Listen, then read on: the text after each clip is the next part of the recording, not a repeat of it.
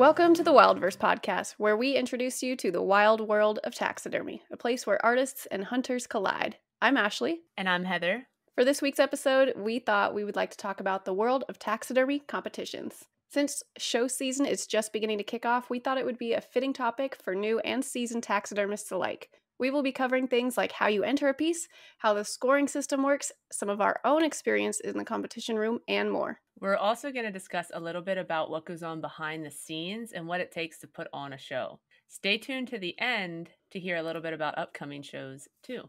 But before we start this episode, we would like to do a little feature on our Help Wanted post this past week. Today we are featuring Double Nickel Taxidermy in New Braunfels, Texas.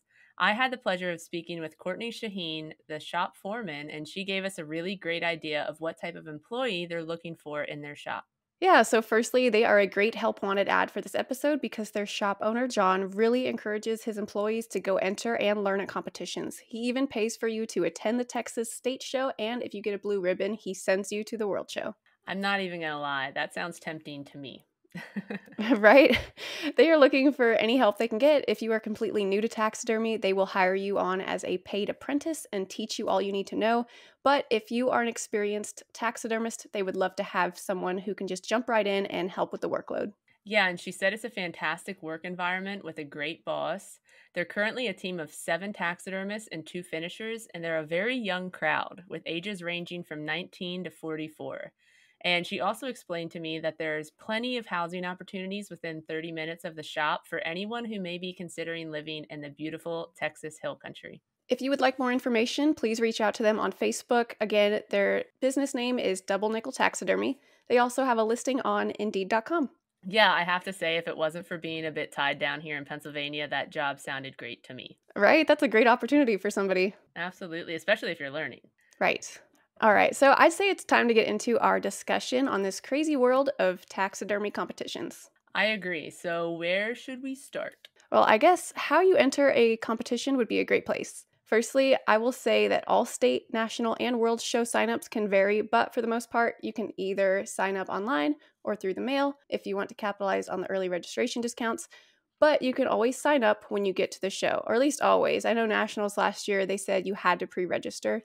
I don't know if they're going to do that this year, but, sometimes the rules do vary. Yeah, they do. Like each show is always different. I always try to save a couple extra bucks by doing the early pre-registration, but there are times that you forget or you don't know what exactly you're going to be taking. So signing up when you just get there is great too. But for Nationals, for instance, I would be heartbroken if I showed up somewhere and they were like, nope, you had to pre-register. So make sure you read the rules. Right, it's important to check, but then also, I know, Heather, you could probably touch on this topic, that it helps the associations when you pre-register, that so then they have an idea of like how many people are coming and what's going to be brought into the show, etc. Yeah, it's nice to kind of know your numbers. You kind of know how much to expect. You can get the pamphlets and stuff that everybody gets all set up. Your competition things are all set up. So it is nice if you pre-register if you want to help out the association a little bit. I'm sure that's why Nationals did it, so that they could have everything set up and ready to go when the people got there. But one of the more confusing things that you deal with when you are signing up for your mounts, if you're new to this, it's which divisions and categories that you should be writing down on your entry form. Here's a picture of our PA show form as an example. We send this out in a magazine to everybody. I know when I was first looking at it, it is very daunting. Yeah, it can be maybe a little overwhelming, especially if you've never competed before. Like I told you, Heather, sometimes, because me and you have both competed so much lately in the last couple of years, that sometimes we might forget how like confusing it might be to somebody who's never competed before. Or even if you've only competed like a handful of times, like it still might be confusing. Yeah, it is. And I guess what I'd first start out with, at least on this sheet, the first thing to put down is a category. Those categories range from like whitetail, game heads, small game heads, life-size mammals, small life-size mammals, like fish, skin mounts, reproduction mounts. Like there's a lot. There's a lot to think about. But when you look at your rules, hopefully that your state association or nationals or worlds has, you can see which categories are down there and which ones are fitting. Like for instance, a small mammal, you wonder how do you decide what's a small mammal? And pretty much everywhere now is, coyote size and smaller. Right. And then you get, I think, like we've been talking about nationals, I think they do a medium mammal now. Maybe I'm making that up. But yeah, like so many categories. And what's nice is like, if you sign up in person, obviously you can talk to somebody right there in person and ask, hey, what category should I enter this thing? You can kind of explain what you have. Or you can always call over the phone. There's usually somebody who you can actually speak with. That's what's nice about having so many people involved with these associations, is that there is usually somebody you can talk to and ask questions, especially in regards to how to fill out the form and what categories and all that. Yeah, yeah, I agree. Always call somebody, or like you said, just wait till you get there and you can talk to somebody. They'll talk you through it. But Ashley, if you wanted to touch it all on what division you decide to enter, that would be kind of nice. Yeah, so what division to enter? So divisions, usually there is, perhaps a youth division, a novice division, professionals, masters. Sometimes masters is called division of excellence, sometimes professional division is called the open division. There's all kinds of different divisions you can enter. Also, there's a commercial division. And so what division you should enter generally is determined by your experience level, not just with competitions, but your experience level as a taxidermist. For example, when I first competed at the California show so many years ago, they said, because I had never competed before at all, they said I had to compete in the novice division, which you can kind of contest that a little bit, but that was fine with me. So at my first show ever, I competed in the novice division. But if you've been a taxidermist for, multiple years, a decade, whatever, probably competing in the professional division or open division is a good place to start. But it really just depends on your experience level and what you're trying to get out of the show. What do you think? I agree. I know when I first started, I mean, I was only in my first couple years of doing taxidermy. So I started in the amateur novice division myself, which is a great start because if you don't know exactly what all to put into a competition mount, it's a really good start to be like, oh, like these are the things that they're looking for that I need to up my game on or, you know, whatever. So like I went and I placed first and got a best of category in novice. So then I moved up to professional. You know, I didn't have a choice, at least in that division, like small game head. I had to move up. And I think I was ready to move up anyways, but it's kind of nice too if you aren't sure, like for say you are a professional and you feel like maybe you should be in masters, but you're not sure if you should be in masters, just getting professional, win your best of categories, and then you know it's time to move up. You know, something like that. Because sometimes it's scary. You don't know if you want to make the jump. Because once you make the jump, you can't go back. Right, that's a good point too. So, like you said, you won that best of category, so then you were required to move up. So that's a good point too. That some associations require you to compete at the lower levels and then move up as you win stuff or qualify to advance to the next divisions. Some associations you can just enter any division you want, but some, yeah, like you said, require you to move up. And then usually, if you compete in one division, you can't move back down the next year. So, like if you took a whitetail and you competed in masters, you can't the following year just go, oh, now I'm going to take a whitetail and compete in professional. You can't go back down once you go up. Yeah. Yeah. Once you make that leap, you can't jump back down. You go up into masters and think, I didn't do so hot. I'm going to go back to professional. That's not how it works. Right. So, yeah, that can vary so much from like association to association. And again, that's something you can like always ask people like, hey, what exactly are the rules here? Like, what can I do? What can't I do? Where should I put myself at? And, somebody can give you some good advice if you're not quite sure. Yeah. Yeah. And for those taxidermists who don't really want to get picked apart so much, they do have that commercial division, like Ashley said. That's more for, you just want them to judge pretty much the work that's going out the door every day. You take a deer head off of your shop wall that was going to a customer, and literally all they do, you hang it up and they will step back at like 10 or 15 feet. I don't even think they use a flashlight at all from that distance. They just kind of look at your mount and kind of decide, okay, is it a blue ribbon worthy? Is it like, red ribbon worthy? But at least at our show, you don't get blue ribbons and red ribbons. The ribbons are like a different color if you enter that division. Yeah, like you're saying, commercial is a good place to just get your commercial work judged from a distance. It's just another kind of category, but usually at commercial division, you're not eligible for like the bigger awards. It's you're not hands-on being judged. Well, that reminds me too that there is also collective artist division. That's if you and another person or multiple people have collaborated on a mount, you put it in the collective division. Yeah, and that's something that I actually learned about last year when we took our collective piece. I assumed that at least in our state, I don't know about other places. I assumed that if you entered something in collective artist, you literally are just eligible for the collective artist award, and then you got that ribbon. Like that was it. But in our state, the collective artist is that was actually eligible for any special awards. Like, I honestly thought when we got called up for that mount that there was an error.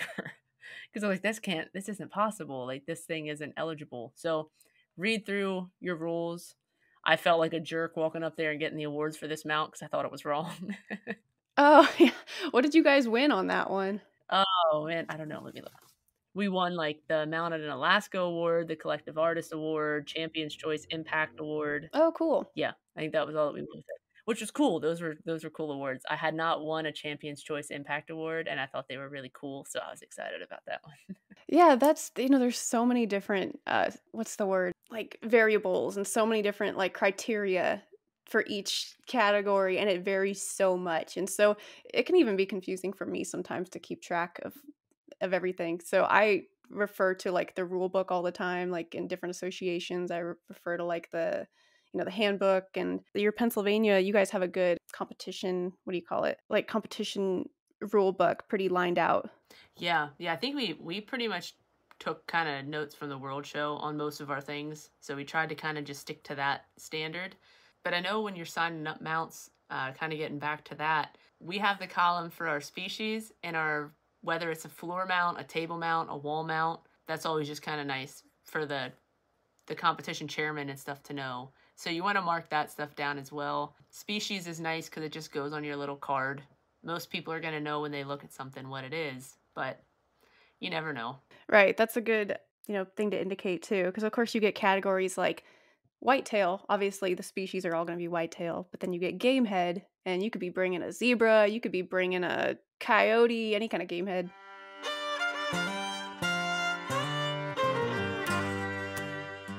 This episode of Wildverse is sponsored by Pro One Performance Chemicals. Pro One specializes in tanning chemicals for the professional taxidermist. They offer a complete line of tanning products to provide you with everything you need to tan your next hide. I really like their Promax tan for my personal tanning projects. They make it so simple, it's easy to follow instructions printed right on the bottle. I actually used Pro One to tan the deer that I won with at Nationals, and I was using this same tan to tan some bobcats last week. It's super versatile. Not only does Pro One have you covered for all your tanning needs, they also sell Pro One Hide Paste, the industry standard in glue. Heather and I both use Pro One Hide Paste on every single mount. We love it. It has a thick consistency that makes it easy to apply to the form, yet it's soft and pliable enough that it can be easily manipulated under the skin after you throw the hide on. If you haven't tried Pro One Hide Paste, I am telling you, you are missing out. And now, as of 2024, you can order Pro One products directly online at pro1performancechemicals.com. That's PRO, the number one, performancechemicals.com. Okay, so what happens once your animal is entered? Once you get past the registration desk, you got all that form stuff figured out. If you've never been to a show before, you're going to want to ask people where the grooming area is. That's where you're going to put your mount on its base if you have to, fix anything that may have gotten damaged in transport, and groom your animal before it's placed into the competition room. Once it's in the competition room, it is hands off and you cannot fix anything else or even touch it. Yes, and so I brought up California before too, and they actually do it a little bit differently. I don't know how many states do this, but they are the kind of association where you place your own mount in the showroom. Oh, And so you place your mount, you can groom it where it's at. But I've never had that experience anywhere else. So typically, like you're saying, you bring your animal into the grooming area, groom it up, and then you give it to like the board members, and then they go and place it into the showroom. And obviously, they're trying to be super careful with it. You see them walk off with your mount, and you're just like, oh, please be careful. oh, I know. And then, yeah, hands off from there. Yeah, it is scary because once it leaves, so in our show, you groom it, you get your picture, like the picture of the mount with your little card and everything, and then, yeah, you hand your mount over to the competition chairman and the people working that, and they take it in there and place it wherever they gotta place it, and most of the time, they gotta move it around a couple times because, Right. the room starts filling up, like, they gotta move things certain places to make everything fit. And it's scary. I wouldn't want to be one of those people because that would stress me out. Right? Moving people's mounts around all the time. Places like the Texas show, they require you to use casters if you have a Mm, floor mount, just so they can move it around easier too, and I think that's helpful. that is nice. That is nice. I'm glad that we don't do that in PA just because there are some bases that I don't know, like casters kind of wouldn't work that good with them. There's certain styles, not many, but Right. it is nice. Then they don't have to worry about picking it up and what if it's top heavy and Yeah, if it's something, like, really skinny and tall, that doesn't really work quite well for casters, so, yeah, sometimes that can be a little tricky. That's another good thing to kinda know before you enter a piece is kinda knowing little rules like that, like, what do you need to have or if there's any special requirements, stuff like that. yeah, yeah, that's another thing, like you said, checking the rules. Just make sure you're doing the right thing because I know if you went to a show and you didn't have whatever they're requiring, like I said, I would be so stressed out, I would cry. There's no doubt about that. Yeah, me too. Oh, so we talked about the grooming area thing. When I bring an animal into the grooming area, I bring like so much stuff. Like I got a whole like tote worth of things and I'm usually fixing some kind of habitat or, gluing something back on. It's nice to bring like stuff to clean off the eyes, a brush to brush out the hair. You do like more fur bearer stuff. You probably bring like a blow dryer or a pet dryer to fluff them up. Yeah, like, I usually bring, like, a hair dryer or something just because my big blower's pretty heavy, but, yeah, I mean, I bring everything, you bring drill, you bring extra tools, you bring the stuff to clean the eyes, I always bring extra dark brown paint because that's typically the areas that because with mammals, it's like the nose or a paw pad or something stupid gets dinged. So, I usually bring the dark brown paint or whatever other paint I might need. Yeah, I even bring, like, my whole airbrush setup just in case. I don't think I've ever had to use it but once, but when you need it, you wanna have it, so I bring kinda anything I Wow. can think of. Yeah, and here's a little tip for some other states. We did something different last year in PA, and thank goodness to our competition chair people because I suggested it to her, and she came through and did it, and it was really nice. If you have the ability to set up a little care package area in your grooming area, it is much appreciated by people because you Oh, never that's know cool. what you're gonna forget. So, like, she brought a blower, a hot glue gun, furniture wipes, Q-tips, like, all that stuff, and it was really nice. It was a nice kinda hospitality thing, so other states, maybe think about doing that if you have the ability to, because it's super nice. Oh, that's a great idea, just to have something because you always forget something, right? And Yes, usually it's something you always. always need. Yeah, it really comes in handy to have something there, and then you're running around trying to get other stuff, and thankfully, most competitors are there to help you as well. Like, if they have something that you need, don't be afraid to ask. They'll probably let you borrow it. Oh, totally. I think every single time I've been in the grooming area, I've asked somebody for something, like, there's always something that I need. I forgot a drill bit, or I forgot a Q-tip, something. Yeah, yeah, no, I agree. People are there to help, not everybody. You might run into a couple jerks, but most of the times they're nice. Yeah, people are super helpful. All right, so now is the waiting period where I always stress about how I placed. Once your mount goes into the room, the judge will make their rounds and take their time on each piece. They will use a flashlight to go over every last millimeter of your mount. They touch in areas to see if there are any wrinkles, drumming, pins, wet spots, you name it. You would be surprised at the things that you might miss on your mounts, even if you've already gone over that animal a bazillion times. Yep, I've had that happen. Have you ever had anything that the judge pointed out to you that you were like, "Yes, yes, I did that. Oh my gosh, I did it. That nice coyote that I did that's licking its foot, there was a T-pin in it." You're kidding. Thank Oh, goodness she didn't, she understood. She didn't dock me a bunch, but I'm like, "Oh, like, I groomed that thing so much. How did I miss these things?" But I did. I've had stuff like drumming that I just had no idea about, and they find it, and I'm like, "Oh, well, yeah, you're right." But so stuff like that, I don't think I've ever left a pin, but I could definitely see myself doing that. Yeah, it happens. It happens. And then it's always like drumming and a little tiny wrinkle or something forms somewhere. I don't know how that stuff happens because you watch it and it just ends up something dumb happens. And so just a little side piece for those people that don't really realize they maybe not competed before. If I was in professional and I had something that had like a wrinkle or two somewhere, like, I would still take it at that point.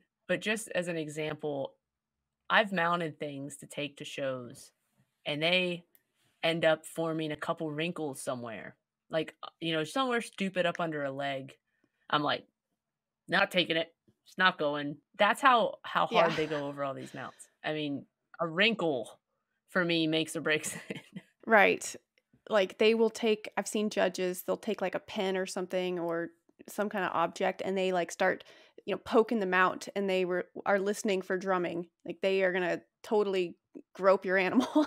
Yeah, they get in there. They check everything, and they find things that you never knew you missed. Oh, I also wanna mention here that sometimes when you bring your animal into the competition room, because I don't know if we're gonna touch on it elsewhere, but you can bring a photo album of some of the work you've done, and then that goes in with the piece as well. Maybe we can touch on that more further on, but that's where you would give the album at that point. Yeah.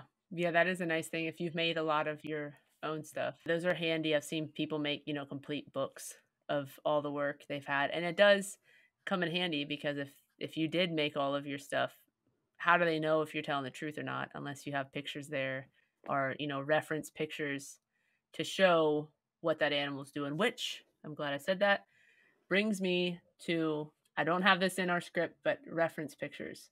I have a bone to pick with people about reference pictures.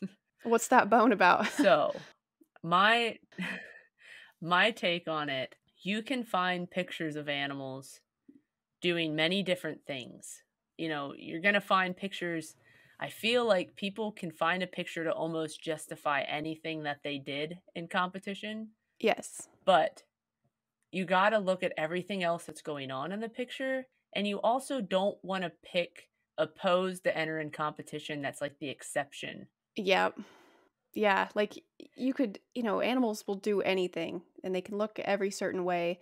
But, yeah, I think it's important to kinda you're making the animal look as realistic as possible, so, like, if you are mounting an animal that has, like, a what do you call a huge underbite, that is gonna look funny no matter what. It doesn't really, like, you're gonna have to have some major references for that kinda situation. Yeah, and I've had people show me reference pictures that they're like, "See, like, this is doing they said it's wrong, but it's doing this in this picture."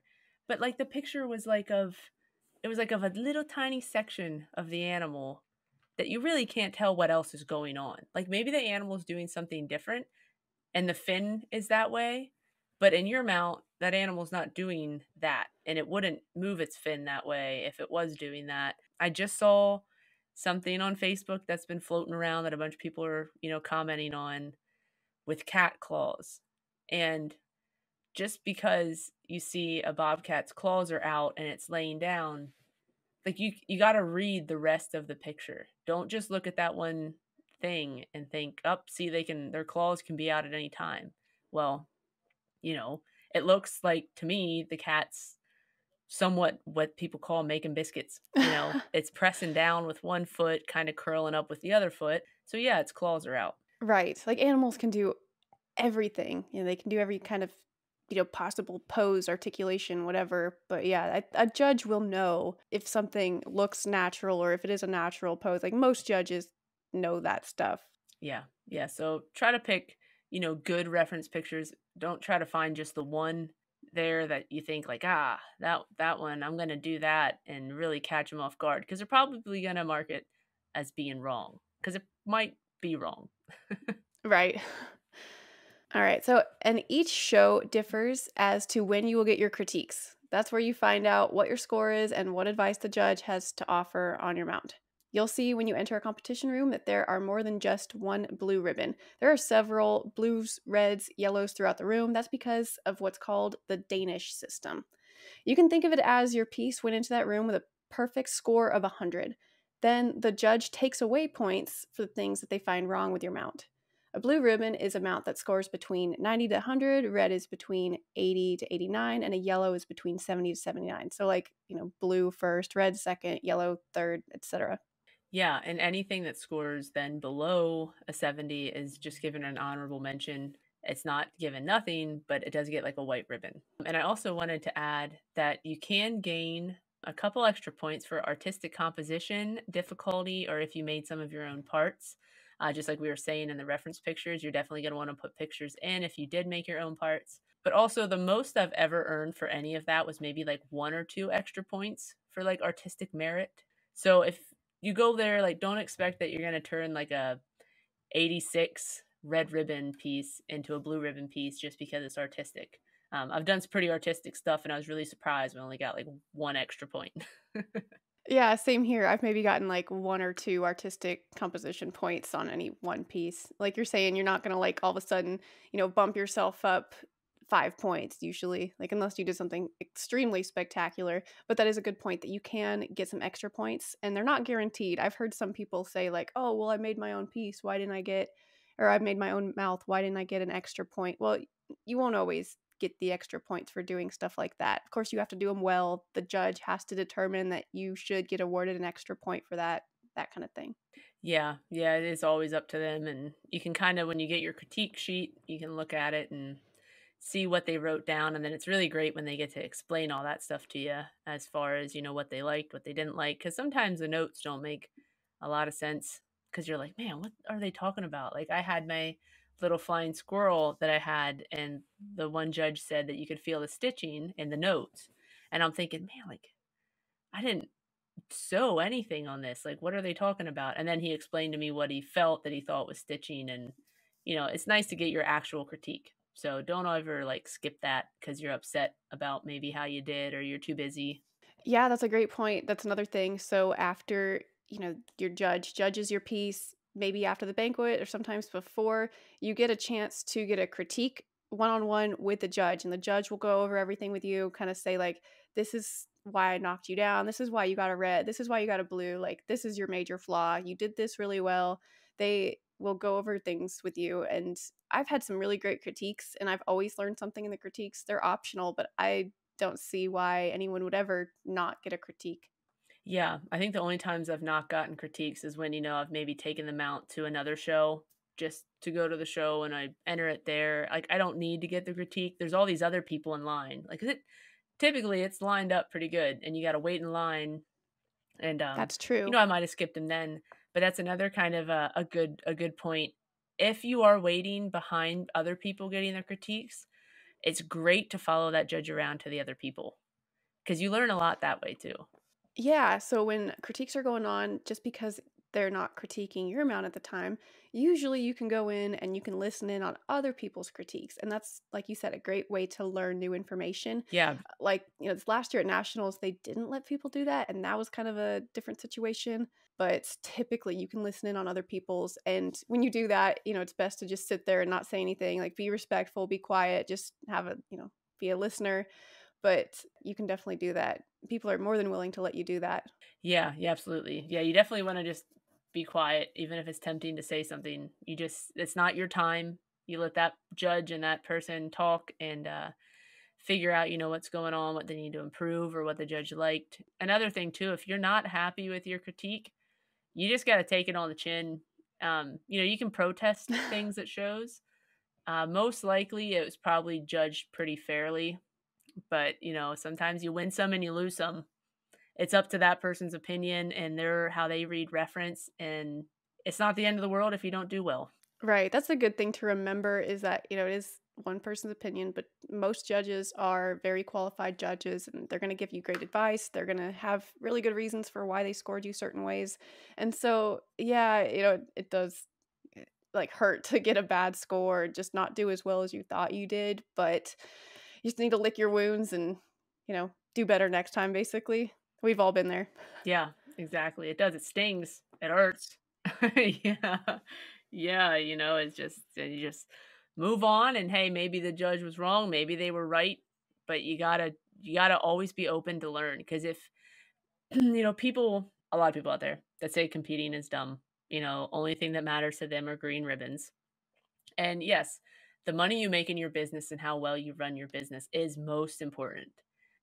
But if you want to learn and get better at your craft, this is a fantastic way to do it. And competing is kind of dumb if you're going to go into it and not want to improve yourself because you're not going to get anything out of it. If you go there, if you want to go to a competition just for people to tell you how fantastic you are and that you do nothing wrong, you're probably going to leave unhappy. Your expectations might be a little bit skewed because, like you're saying, the most important thing about competitions is not necessarily the awards. Those are great and they're a bonus, but the things that you learn at competitions are the true reason why you should be going and competing. You really are going to become a better taxidermist and improve your work and converse with people, get a great critique from the judge. Critique is where I have learned so many good pieces of information. And that's like on every critique I've gotten, even if it's like a poor critique, I've always learned something. And so that should be the main reason why you're competing. Everything else is extra. Yeah, I agree. I agree. That's the important parts of it. And it is, I mean, the connections you make. Look at me and Ashley. I mean, we connected on, social media, but Right? Look at us. meeting in person with people and actually becoming friends with people is a great reason to go. If you don't like people or talking to people, you probably won't like going to a convention. Yeah, but if you're the kind of person who wants to talk to other taxidermists and converse with other people, yeah, it's not just about the actual competing. You're going to the convention, the competition, there's seminars going on. Like there's so many good reasons to go. You're connecting, you're networking. It's a great place to just learn. Like everywhere you go, everywhere you look, you're going to learn something. So, do you have any advice to anyone who competes, Ashley, as far as, actually in the competition room, if you're putting a piece together, since you're just, fantastic, won a bunch with whitetails, what would be a good piece of advice to give somebody competing with whitetails, for instance? Competing with whitetails, to get specific, I guess I would definitely recommend use ear liners versus using Bondo. I know there's a lot of people who can do a great Bondo ear, but I would recommend using ear liners. If you want to be eligible for bigger awards or like winning a best of category, I definitely recommend getting the whitetail on the floor versus having a wall mount. So having some kind of floor piece, I think that super helps. Whitetails are hard because there's just so many of them. So doing something that makes you stand out. What about deer capes? Deer capes.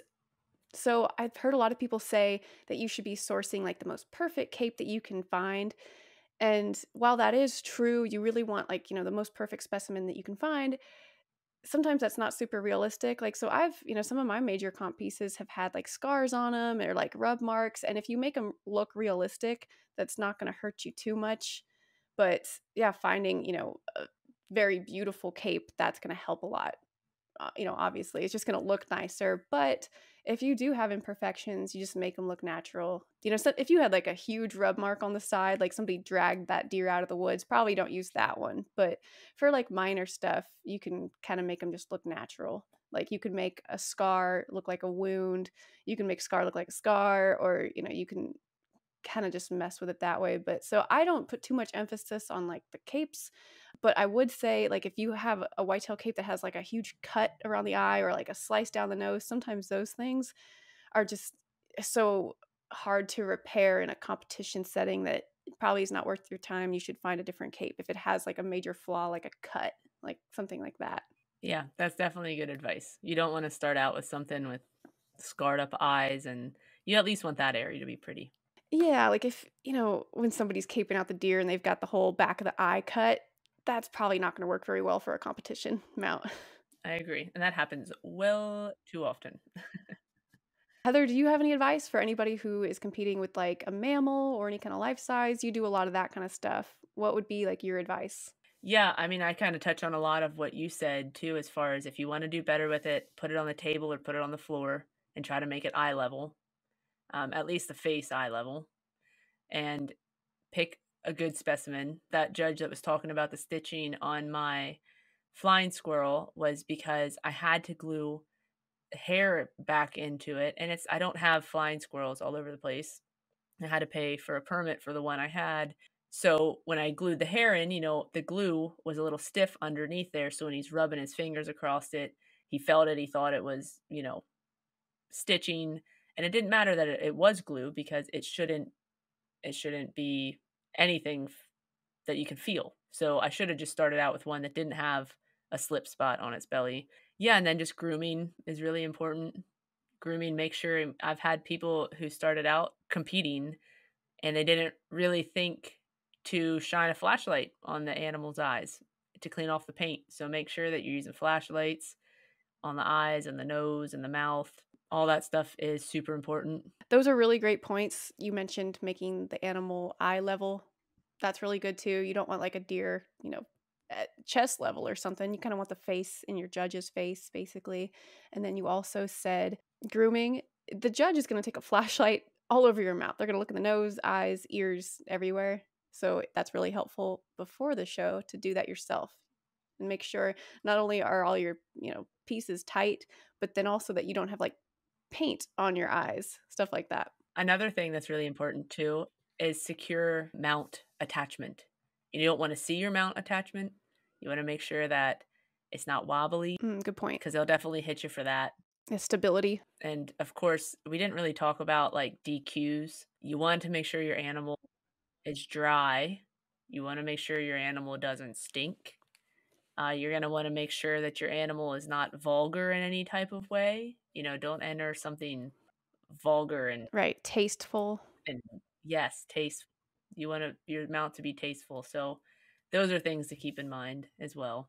Right. And DQ'd, like disqualified. You can be disqualified if you bring a mount that's not dry all the way. Like it's still in the drying process and it might be wet or something. That's very possible. So it has to be a very completed mount. Yes, because it's somewhat unfair in a way if the mount is wet because things haven't really shrunken up how they would if they were dry. So I'm assuming that might be why they have it that way. Yeah. And, shrinkage takes in a huge portion of taxidermy. The drying process, like we're saying, things can wrinkle on you all of a sudden that you don't expect. Drumming, that's a huge issue when a mount is drying. Yeah. If you didn't have to worry about that, it would make competing a lot easier. Right? Just mount it up and there you go. Yeah. Good to go.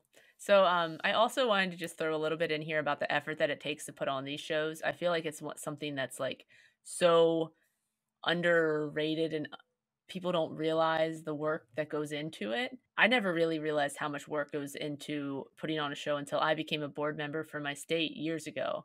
There are a lot of moving parts behind the scenes that go into a competition room, the vendor supply area, the banquet, and just honestly trying to give the best experience possible for your members. So, if you enjoy going to your state shows, don't be afraid to volunteer and help out where you can. I know at our show, a lot of times we look for volunteers to help with maybe selling raffle tickets or setting up. We have a cornhole tournament, stuff like that. It's really nice for people to help out. And if you see somebody doing a good job, maybe just tell them thanks because it's a lot of work. Yeah, those are all great points too, because Heather, you have experience being on like the board and being a part of your association more than I do. So you really know how much it takes to put on the competition and how much work that you guys are doing, and you don't get paid for that. It's pretty much volunteer based. And so yeah, it's a lot of work. Yeah, it shouldn't be taken lightly. Yeah, no, it is a lot, as far as people. The online thing is one thing to make sure that you're getting everybody's info, who's signing up for memberships all through the year, and then getting all their info and making sure they're mailed stuff. And I am in charge of ordering all of the awards and ribbons. And thankfully, the lady who used to do it provided me with a good structure to go from. But you're ordering from this place and you're ordering from this place and you're getting donations from another place, and it's not like I never realized all that stuff goes on. You just think poof, like there's the awards and there's the ribbons. But you're counting ribbons to see how many you have and how many you need, and like it's a lot. Yeah, I've never like personally helped out so much like at a show like you have, but yeah, I mean there's the people on the board are running around like crazy the whole time. They're doing stuff constantly. They're making sure everything is working right, everything is going smoothly. And so yeah, like you said, just giving a simple like thank you, like hey, you're doing a great job, like that goes a long way. Yeah, that's why it's kind of nice going to other shows and then I just get to sit back and relax. That is nice. All right. So here are some upcoming shows for the next few months. If any of you are interested, we have March shows. There is the Montana, Maryland, Pennsylvania, Virginia, New York, Illinois, and Minnesota shows. In April, there is a show in Quebec and Wisconsin. In May, we have Colorado, Connecticut, Delaware, Louisiana, Massachusetts, Rhode Island, and nationals. In the month of June, there's West Virginia, Texas, Indiana, New England, and Oklahoma. And in July, we have Ohio. I'm sure that we missed some shows, but we listed all that we could find online for now, and we will be sure to share more if we figure anything out in the future. I know it's kind of far out still, but Worlds, that's in August. So that's another show that's coming up this year. But yeah, of course, there's so many shows. Just because we didn't list them doesn't mean they're not going on. Yeah, and just try to kinda incorporate the upcoming months, maybe in a episode a little closer to maybe around nationals time, can touch into anything in the end of the year, but most of the shows fall in the spring and summer. I, for one, prefer spring, winter shows. Summer shows are fun, but it's so dang humid. I sweat my butt off when I'm carrying stuff into places. That nationals, Ashley, that we both went to in 2022, I think it was, in Ohio. 2022, yep. Oh my gosh, I was hot. Yeah, I and then, like you said, the humidity, that's not good for mounts either. Because like, when we talked to Daniel, he mentioned that show that he went to, I think it was nationals, that so many people's mounts were getting DQ'd because of the humidity. It was rehydrating everything. Yeah, it's scary. Like, I worry. I went to one in, West Virginia in the summertime, and it was so hot out. It was so humid. First of all, their show is beautiful down there in the mountains. It's beautiful driving there, but so hot and humid. Like, you step outside and you just immediately start sweating, and the whole time it was raining, and I'm like, my mounts are gonna get, like, they're gonna be wet feeling, my epoxy's gonna crack, but it didn't. It didn't, but it is scary. So yeah, I think I prefer like a spring show as well. Usually the weather's a little nicer. Yeah, yeah. It's nice though when they span them out too, but yeah, I don't really like the humidity and sweating. It's just gross. So Yeah, lifting heavy mounts and yes. Yeah, and just then I remember at nationals, like, I felt like I was, like, sweating so much, I just, like, felt like I stank, and I'm like, "People stay away from me. Don't come close to me.